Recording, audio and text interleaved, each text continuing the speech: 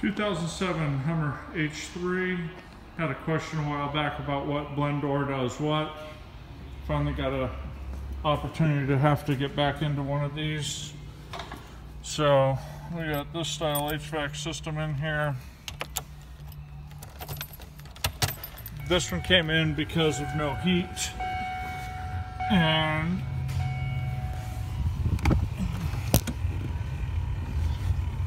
so again, gas pedal, up, blend door, and blend door.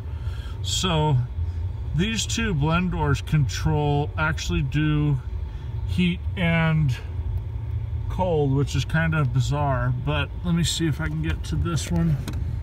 So I'm turning it to cold right now, and this one moves, and after that one moves, then this one moves. So back to hot.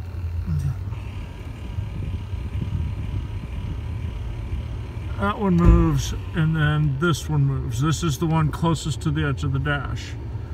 In this case, this actuator was working, but this one was not. And so I took the plug out of this, thinking, well, let's see what's going on here. Moved it over to this, and this actuator wasn't clicking, it just wasn't moving at all.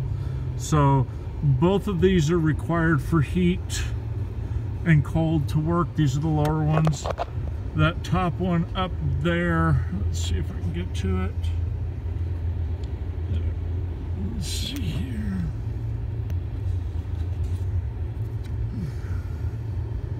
This one is the one that, sorry, my headlamp fell off.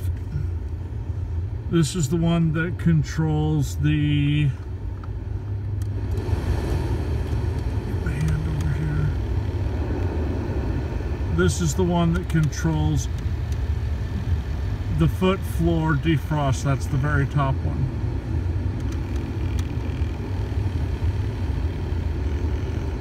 So bottom one closest to the firewall is heat and AC. Bottom one closest to the dash is heat and AC. Both have to operate for whatever reason. And then top one is for the blend door as far as foot floor.